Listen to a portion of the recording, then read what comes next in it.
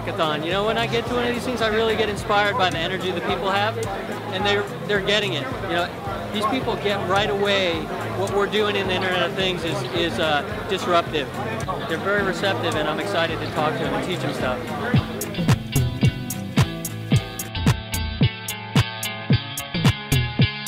We're making an application where people compete by recycling objects, and so we have an application and a web interface, and part of the way that we make sure people don't cheat is by having our recycling bins be an Internet of Things connected. When you recycle stuff, it tags it and gives you points appropriately.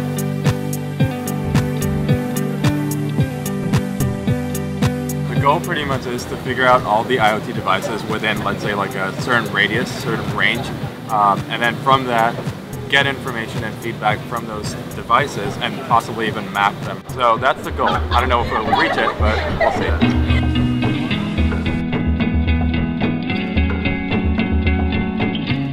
It is 7:37 and we are currently trying to test getting some serial output from my computer into your guys' cloud.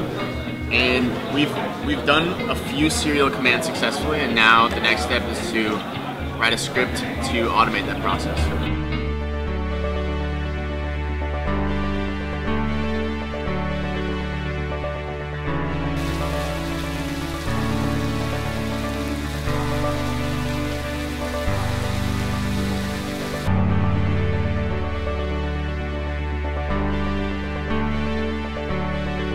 All right, check-in time. It's like 12:13, 12:15. We did it. It works. It uses this lovely board, sends data through the air, which is tight, and we're gonna make the world a better place. So, exciting times and ready to present.